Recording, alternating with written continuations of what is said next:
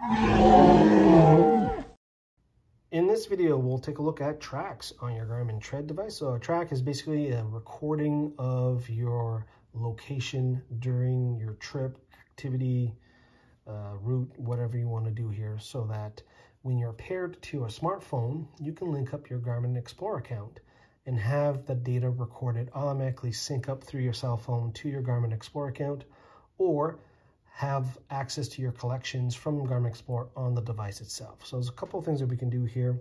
Let's start by recording a track. So we can actually start from the main screen and tap on the track icon. And from the track screen, all we can do is tap on start and we can start recording. And once we're done tracking our activity, we can hit stop. We can save the activity or discard. Here I'm going to discard the track.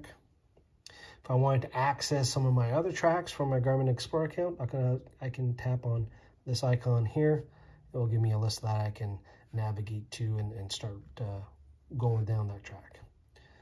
Or you can go to your main screen here and you can simply tap on Explore. And from here you can take a look at all your tracks, your routes, your activities that linked up to Garmin Explore. But here I want to take a look at the tracks. You can see here I got a different view here. Again, I can take a look at that. You can see the highlight of the track in the light blue. I can navigate to that if I wanted to. If I take a look at that, I can share, I can set the color, the track width, I can change the collection, convert that to a trip, or I can delete. Let's tap on done. Let's go back. Let's go back one more.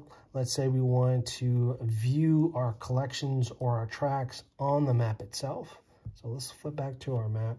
What we're going to do here is we're going to tap on our map layers and we're going to go down to collections.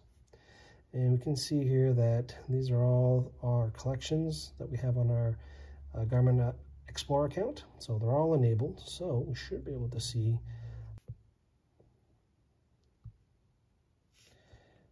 So we're going to